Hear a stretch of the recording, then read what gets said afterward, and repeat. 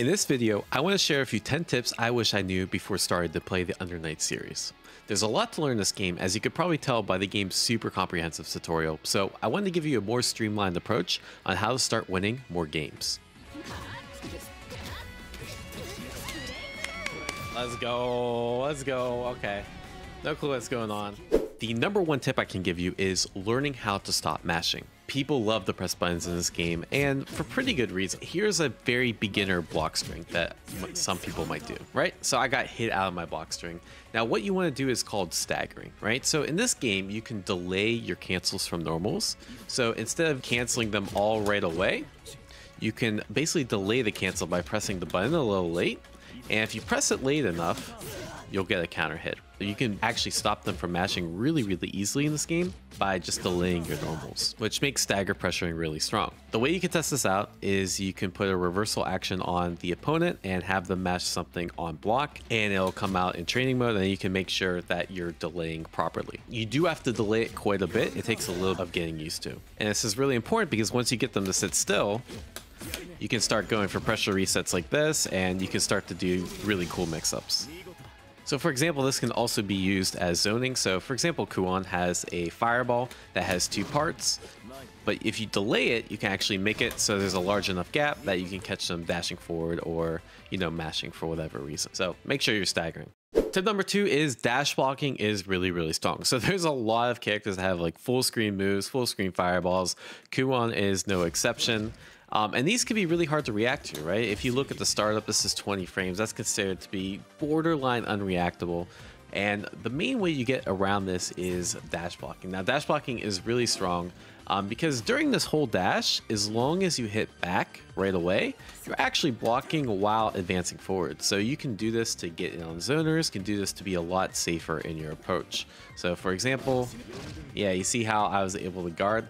The other advice I give for this is use the dash macro. So if you press AB and forward, you can dash. It's a lot quicker than hitting forward. You see it takes about 8 frames to do that, whereas opposed to just hitting the macro, I can do it almost instantly. So make sure you're doing that. It'll make your dash blocks a lot cleaner. Tip number 3 is to learn just one basic bread and butter that works for everything. So just one combo. And usually these are one of the easier trials. The main thing is the way the proration system works is that your combo off of something like this, you can do a lot longer combos off of a short starter as opposed to a long starter, right? So take for example this corner combo for Kuon. You see how this will start with a 2B, and the thing is, when you start a combo with like not much proration, you're able to get longer extenders in the combo and therefore get more damage, right? Let's say I try the same exact combo, but with a different starter. As you can see, it either becomes a lot harder or impossible to do the same combo because they're able to tech out quicker. My recommendation here is just to learn one basic combo. And so here's an example of a combo that works from basically any starter. As you can see, very consistent, and you don't lose out on that much extra damage. And this combo works in the corner, mid-screen. You want to simplify things so you can start to execute them in an actual match. And as you get better at the game, you can start to incorporate the more optimal routes as you go on. All right, so tip number 4 is just block. Now, we talked about how strong staggers are because you basically get a frame trap anytime you're doing a cancel, right? Now the thing is, pressure is not infinite in this game. There's a lot of ways to reset pressure in this game, but they all carry some type of risk. So let's take, for example, Kuon. So if you mash on this, you're gonna get full comboed into a lot of damage. And so of course, like I can start, like now that you respect me, I can start going into this, which basically resets my pressure. Or I can start going to this. This is a fast overhead. I can go into empty jump low and there's a lot of like trickery, but once the trickery starts or like once the turn stealing starts, then mashing becomes good again, right? So it's really like a give and take, but you want to lead off of blocking just because blocking is really strong in this game. You actually get rewarded for blocking in this game too. So I'm just like an example block string. They're actually building more grid than you are doing offense, right? And the thing is, chip damage, if you look at the chip damage here, this doesn't do that much damage, right? So you can afford to have a couple turns stolen on you just so you make the opponent comfortable and make your mash that much more effective because there's no real mix-up here, right? It's not high-low. I just keep stealing turns and I have the potential to throw you, but throws are risky because they lose the mash as well. Sometimes you might not know what to do against the block string, right? There is risk inherent with any type of mix-up. There's not really many true 50-50s in Under Night, so there's always something you can do. And thankfully, that brings us to tip number 5, which is the Replay Takeover feature. Now, this feature is awesome. I wish every single fighting game had this. And I'll just show you an example of me getting cooked by the best Phonon in North America, and we'll see some of the things that I could have potentially done differently by using the Replay Takeover feature. Now, as I'm going through this, I'm reliving my PTSD, right? I blocked this all out. This looks scary. I don't know what's going on. I tried to DP out, did not work. So what can we actually do against this block string? Time to find out.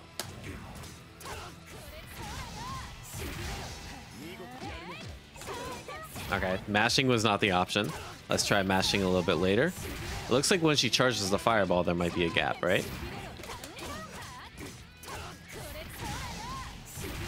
All right, so the first thing I'm noticing is that I can react to that charge with a DP, right? Since when she charges the fireball, there's a gap. Obviously, if your character has super, you could do the same exact. The other thing, it looks like you can just shield her out and then make her whiff the 5L after. Yeah, there's a lot of interesting things you can do. Obviously, I can keep going into this. I can keep diving in. But looking at these replays, trying to take over, very essential for learning the matchups. And this actually brings us to tip number 6, which I didn't even realize. But once you block enough, you'll win the grid war, which means that you'll get chain shift. And now chain shift is really, really strong. And you want to make sure you use it, right? Especially when you're knocked down, getting pressured. So I could just like mash this, right? So you see how I won the grid war because I basically took a bunch of hits.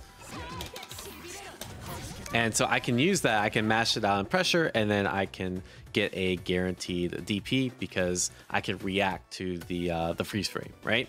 Now, I didn't have this on Wake Up, but this thing is really good on Wake Up as well because you can just see what they're doing, pause, and then do an invincible reversal. So very, very strong. And it also grants you meter too. Like the worst thing that happens is they don't do anything, and now you still have an opportunity to scramble and you get free meter. So you want to make sure you're using chain shift a lot on Wake Up to get out of pressure.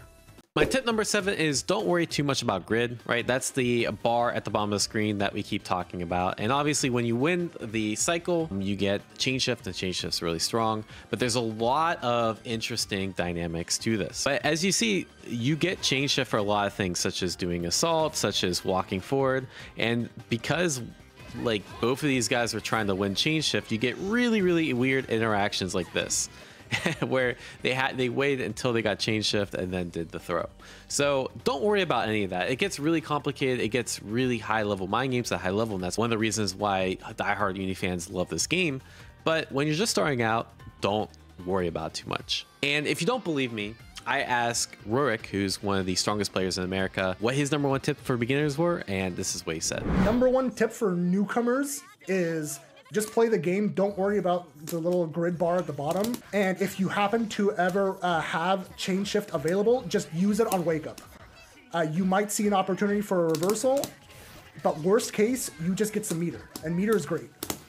It seems counterintuitive, but there's a lot more important things to learn first. And I guess if you want to start using grid, the one recommendation I would be shielding fireballs in this game is really good. Obviously, shield gives you extra grid. So you see how much grid that got me. That's part of the reason why projectile zoning, while it can be scary, it's more used to set up pressure as opposed to truly zone the character out because you just give the opponent free grid. So don't be afraid to block projectiles, but also don't be afraid to shield them as well, especially things you can shield on reaction. Now, tip number 8 is to abuse your resources. Obviously, we talked about chain shift. If you have chain shift in neutral, obviously you can do certain things like I can do slide into chain shift. I can do this overhead into chain shift. I can do the low into chain shift. But the same thing happens with your meter. You should have a few ideas of how you want to use your meter with your character, so you're not just sitting on 200 meter at all times, because you regenerate meter really, really fast in this game. So for example, with Kuon, I can do this, and if it hits, I get a full combo. You get the idea. But I can also use it to make certain things safe. So for example, he has this Lua flight that can be kind of scary. It's unsafe, but you can make it safe by canceling into this move. And If it hits, you get a full combo, right? Same thing with this slide. Now this slide, it's really good because it hits low, but it can be unsafe. You can make it safe with this meter super as well. So you can see there's a lot of different ways you can use your meter. Just make sure you have a couple of go-to meter usages, right? All right, so tip number 9, how to open up your opponent. Now, I think the first mix-up you'll do is strike throw, right? And this is kind of throw and this is strike, but this loses to people just delay teching, right? Now, there's a lot of different option selects in this game. You can go through the tutorial and check them out. All of them really beat strike and throw. So you need a different way to open up your opponent. And the most common way is doing assault. So for example, we'll have the dummy do run up assault.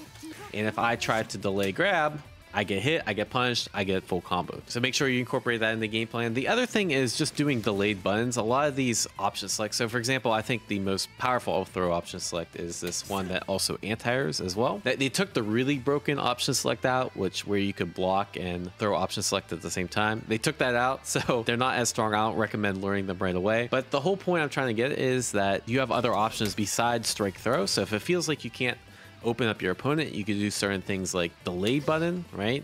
You can do certain things like assault bait. You can do like one button into assault because you might catch a delay throw. Another throw bait that's also really cool is you can like dash forward, dash back, and then try to whiff punish them. And you can see you do quite a good amount of damage if they you happen to catch a button or they happen to throw attack. There's a lot of different things, but make sure you're using some type of throw bait, right? And tip number 10 would be, have the right mindset. I think a lot of people playing this game for the first time, they might get intimidated, or if you're coming back after a long hiatus, you might get intimidated because this game is pretty similar to the original. And if you look at the tutorial list, it's like literally like 179 tutorials or whatever. You might not quite know where to start. I would recommend doing everything eventually, but take it one step at a time. There's a lot of information to digest here, and if you just kind of bum rush it, you'll forget about a lot of stuff. You can revisit this as time goes on. There's a lot to learn. You're going to have a lot to improve on. There's a lot of people that have been playing their character for years. You can't expect to, be as strong as them, playing this game for a couple weeks, right? But you take it one step at a time. You have all the resources. You have community people to look at. You have replay review. You have replay takeover. You have the game's tutorial system. And the important thing here is just to go in with the right mindset and focus on having fun, focus on learning. I'm not sure what else to say. This game's sick. So hope you guys enjoy it. Like, share, and subscribe. Take care, y'all, and peace.